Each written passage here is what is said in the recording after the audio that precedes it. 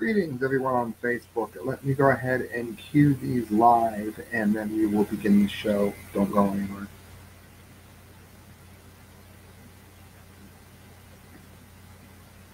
I'm still queuing.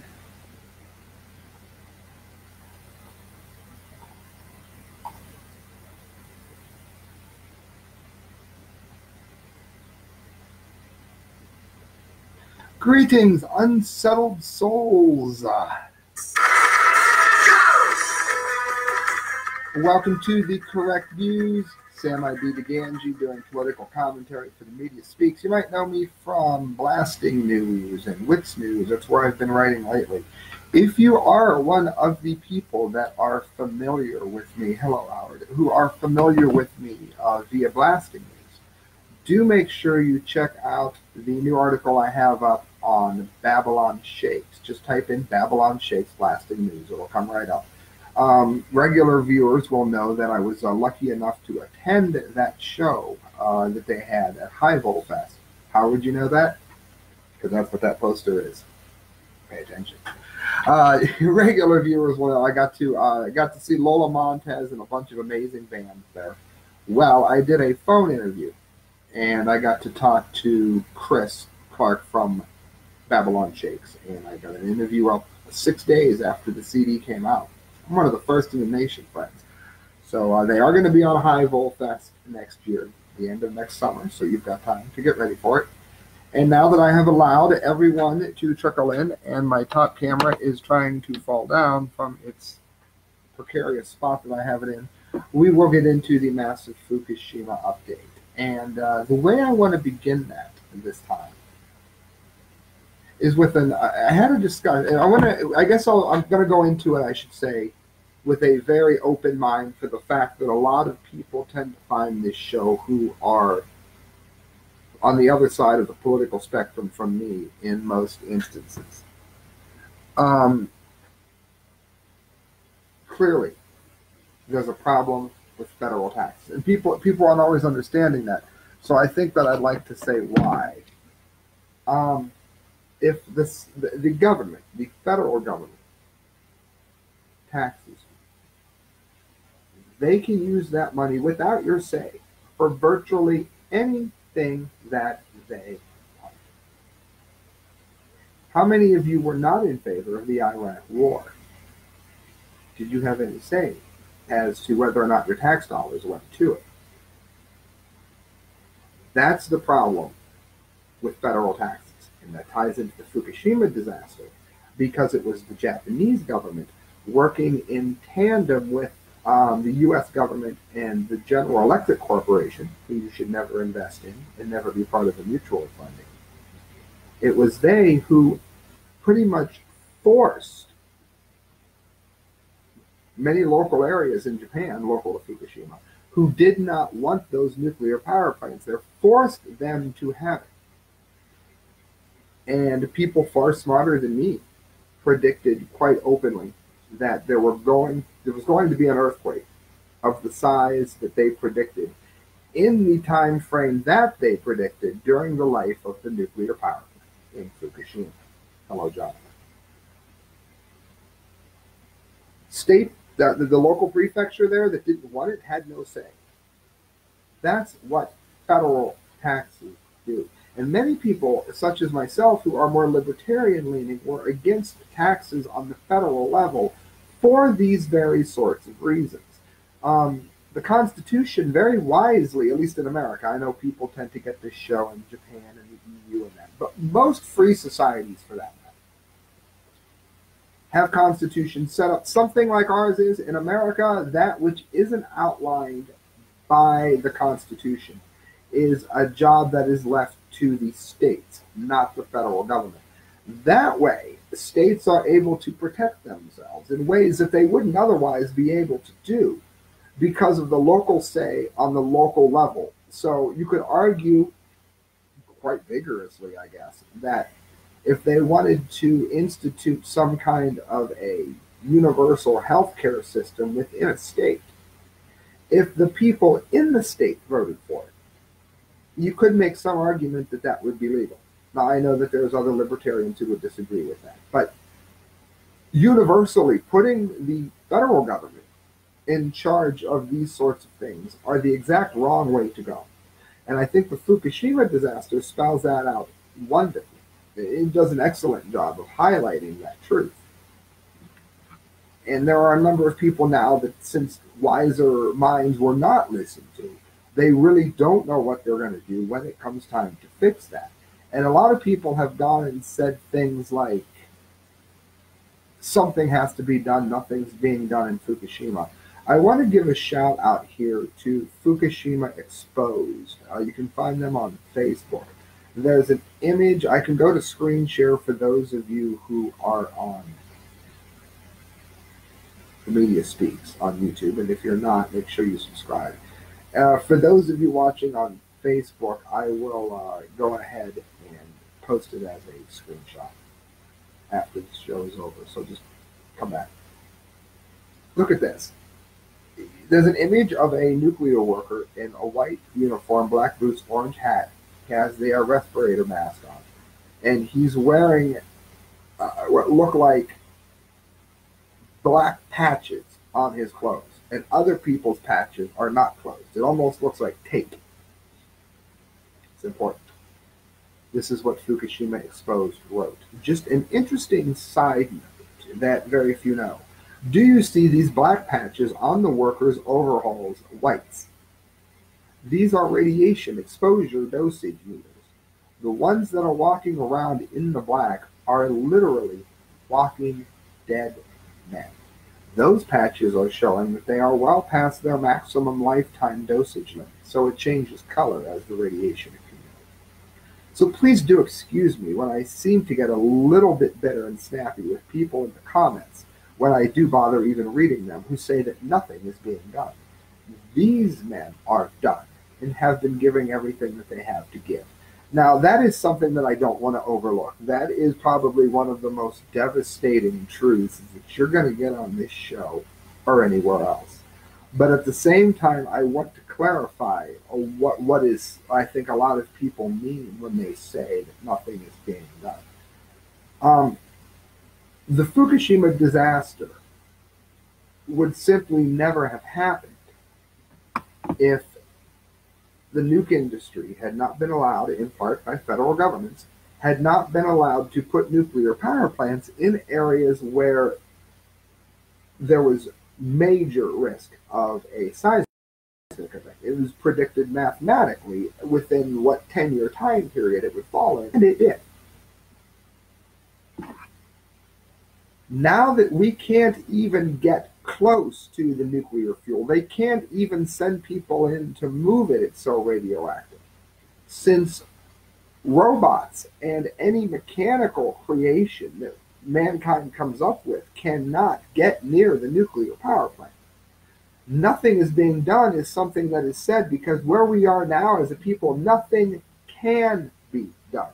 Why? Because governments chose to cater to the nuke industry, the bottom dollar, all of that, instead of doing the right thing. And I mean, we're living in exactly what that means now. Here is End of American Dream. Michael Snyder, an amazing writer, is at the beginning. 10 significant earthquakes rock the California coastline as Mount St. Helens rumbles back to life. Now, let me explain something here briefly. I, on this show, have been quoting people, again, smarter than I am, who have been predicting the number of earthquakes to dramatically rise. They listed where they would dramatically rise at, and were largely ignored, scoffed at, laughed at. Hey, Mark, hey, Liz. Now, what are we seeing? All of these voices, friends, were proven right. Again, I'm going to go screen share for my media speakers. Happy to have you guys with me. Scientists tell us that someday the big one will strike California, and large portions of the coastline will plunge into the ocean almost instantly, Michael Snyder. Could it be possible that we are a lot closer to that day than many have anticipated? Over the past several days, there has been a lot of shaking along the North American portion of the Ring of Fire. in particular. During a 24-hour period over the weekend, one area of the California coastline was hit by 10 earthquakes of at least magnitude 3, and this created such a stir that it made the front page of the Drudge Report. The following comes from the California newspaper as well, the San Francisco Gate. So you've got the Drudge Report and SF Gate. According to what the media likes to sell you, that's far left, far right. 10 earthquakes are primarily magnitudes between 3 and 4.5, struck off the coast of Northern California between Saturday and Sunday, struck. The United States Geological Survey report. Now, this is important because I don't think maybe everyone realizes this, but a 3-point earthquake and a 3.1, that is 10 times worse, not the decimal place that would be implied. It's done on what's called the order of magnitude. So there is a huge difference between a 3.0 and a 4.5, 150 times. You see what I'm saying on the math there? It's not just a little shakier. It's a rather big difference there. Hopefully, all of this shaking will turn out to be nothing, Snyder also wrote, but many are concerned that they could be potentially foreshocks for a larger event. Once the quake hit early Sunday, they just kept coming one after the other. Again, the SF Gate. The first earthquake struck early Saturday morning at a magnitude of 4.3, while the second earthquake of 3.2 magnitude rumbled about 30 minutes later. 3 additional quakes hit between 4:30 and 5:38 p.m.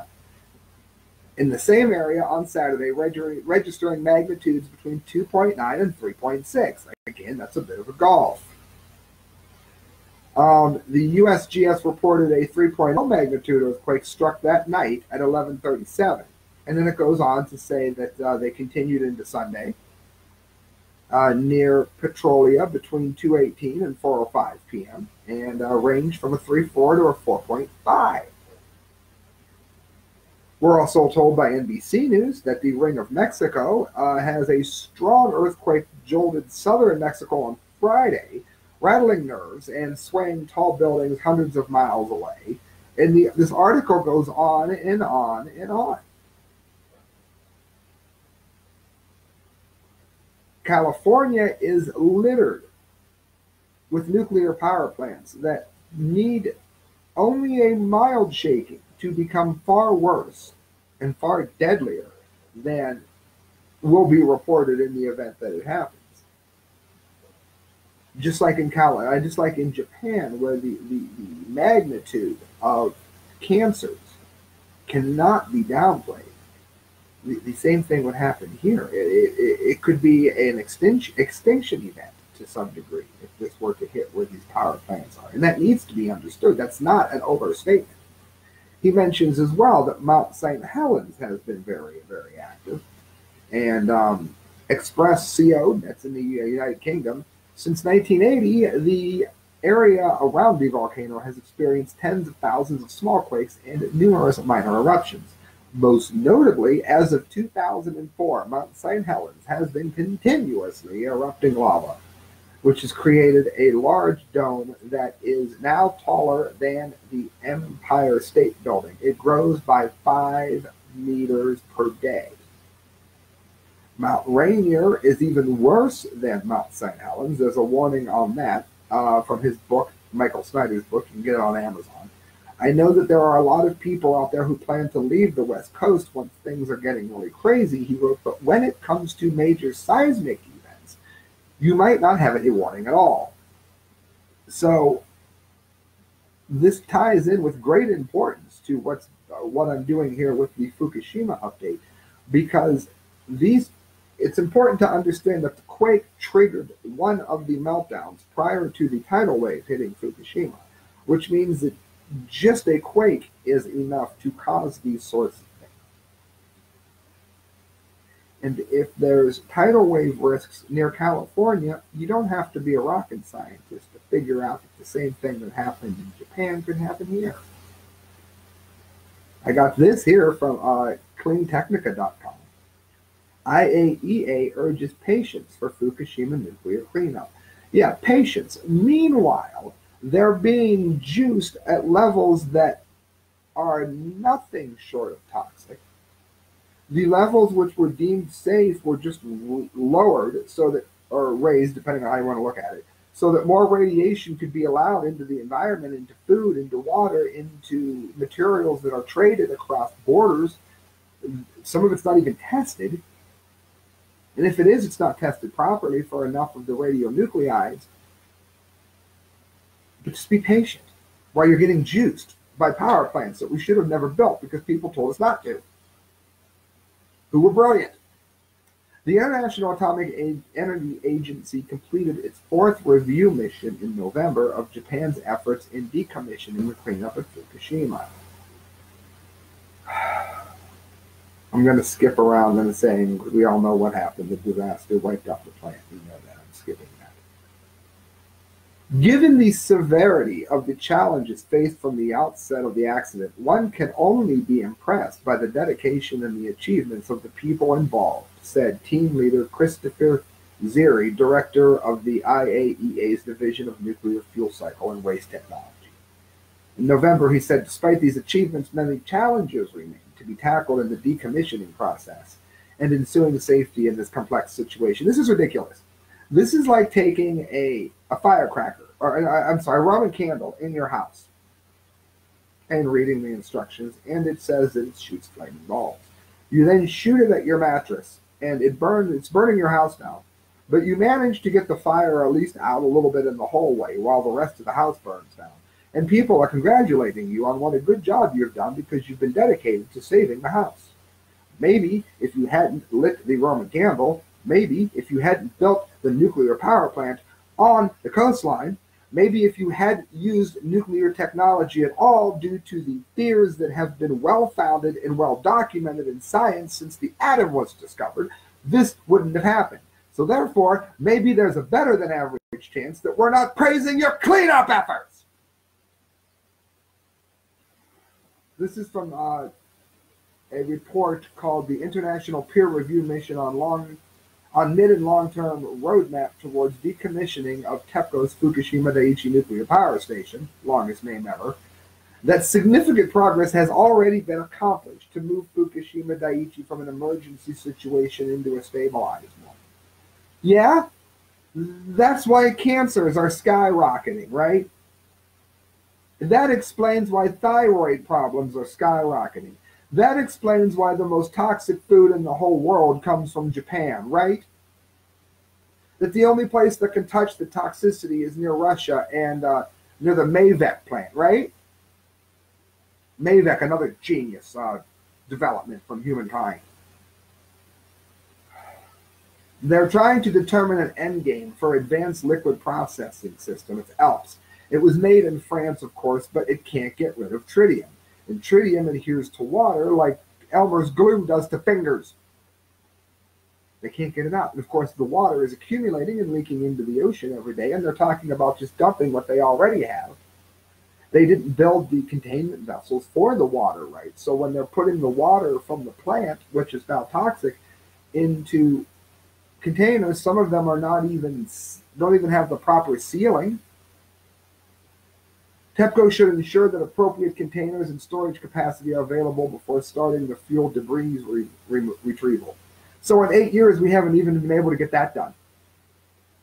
We can't even get the containers there.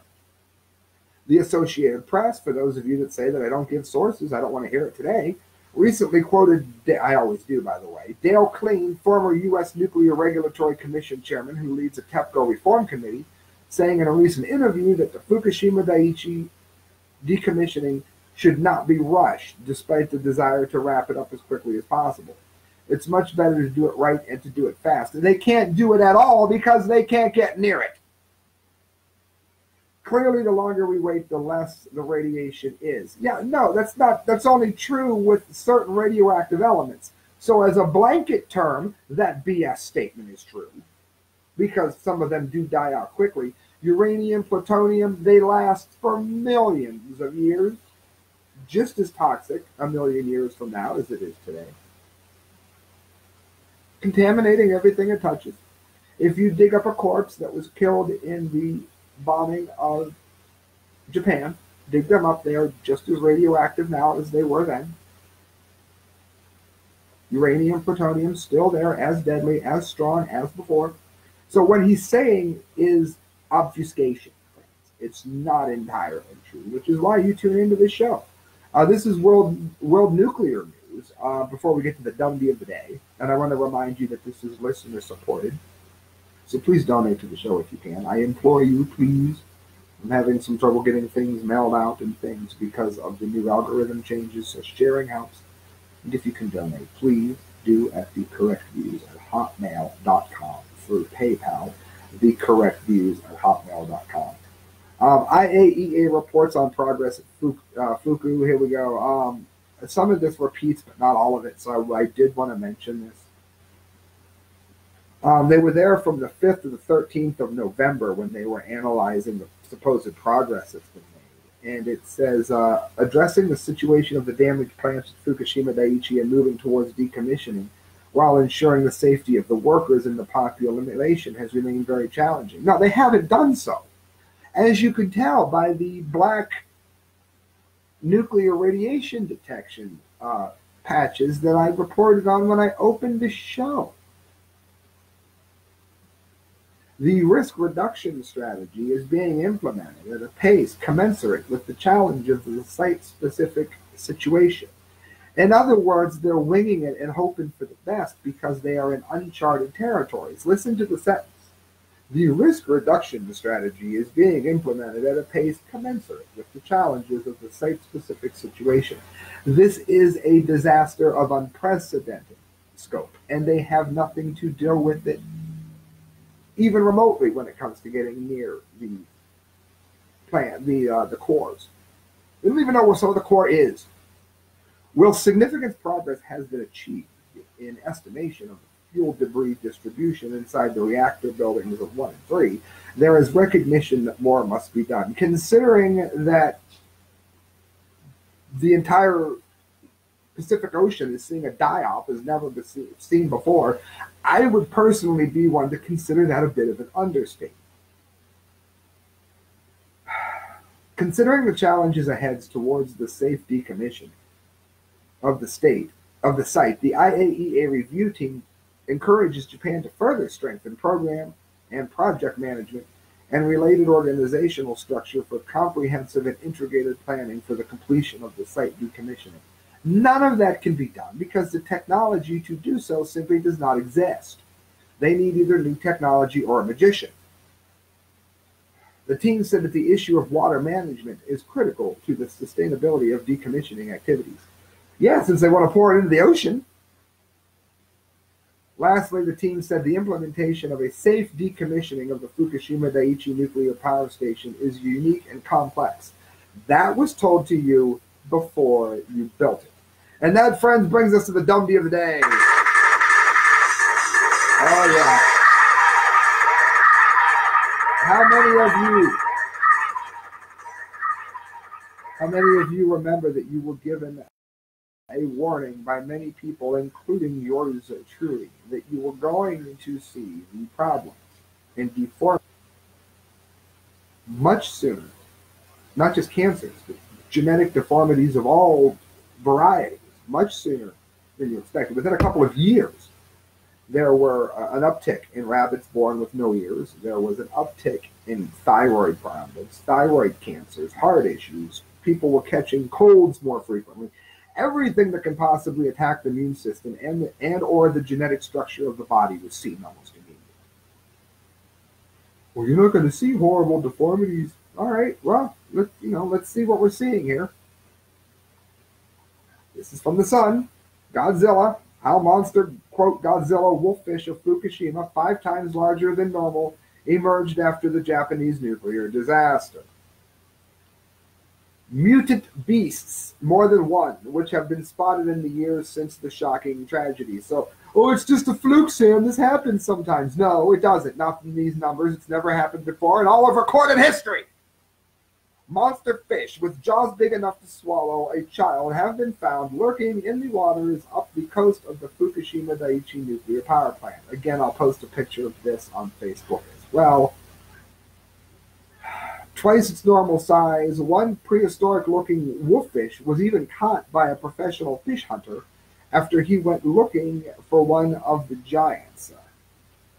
Hirosaka Hiroshi reeled in the monstrous creature during the trip to Hokkaido, Japanese second largest island near eastern Russia.